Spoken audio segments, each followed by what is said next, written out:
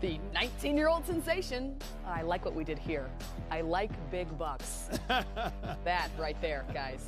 Raising the comedic bar per usual, but look at these guys across the board. I mean, they could hold hands and stretch the length of the floor. Look at the wingspans on these guys between Thon, Maker, Jabari, Parker. I mean, come on, look at this. Hey, Clark, I mean, just looking at those guys, inches, even though Michael Carter-Williams, if he's still be there, you talk about, you just switch everything. Yeah, I mean, again, positionless basketball, Smitty, we talk about it. And this team, from a length standpoint, would certainly have the ability to do that and wreak havoc.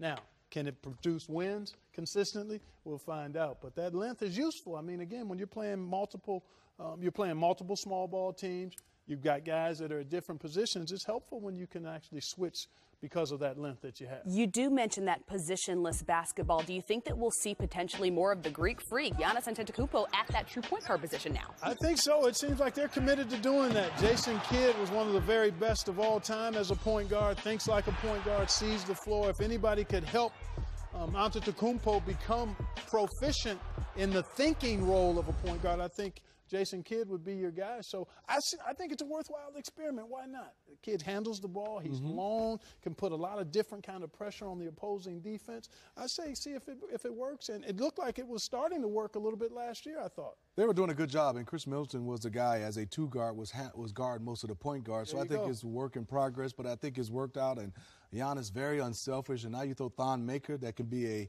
facilitator at the center spot at 7-1. So they have Jason Kidd, like Clark said, they have the guy that can help them become a better point guard and making decisions on the offensive end. This is going to be defensive. Exactly. That's where it has to happen. Yes. How about Malcolm Brogdon, a guy taken at 36 out of Virginia? Do you think potentially he's a second-round steal? Oh, yeah. No doubt about it. I mean, this first one, this is a guy, when you look at him and watch him play, you say 12, 13-year NBA vet, producing, consistent, and helping you win basketball games. That's all I see in him in terms of his character, his game, everything efficient, nothing forced, everything solid fundamentally, and tough-minded and physically.